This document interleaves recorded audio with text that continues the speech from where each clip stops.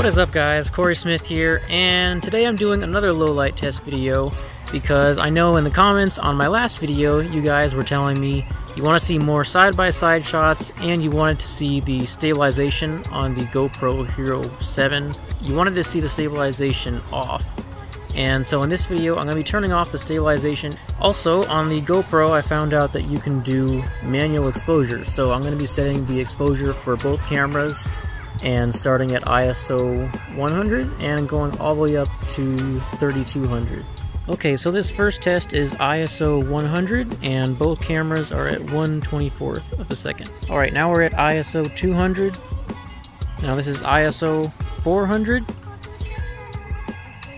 ISO 800, ISO 1600, and now we are at ISO 3200, and this is the highest ISO that the Osmo Pocket can go.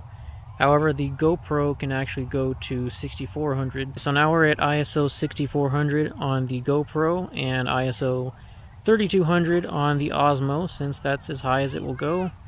And I can already tell from looking at this video, just on the screens alone, that the Osmo is doing a much better job at handling noise.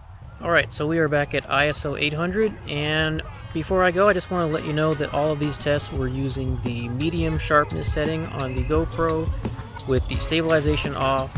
Both cameras are in the flat picture profile, and we were shooting at 1/25th of a second.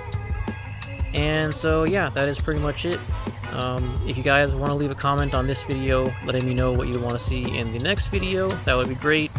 I only did this video because you guys really asked for it after seeing the last low light video that I did. And so yeah, I will see you in the next one.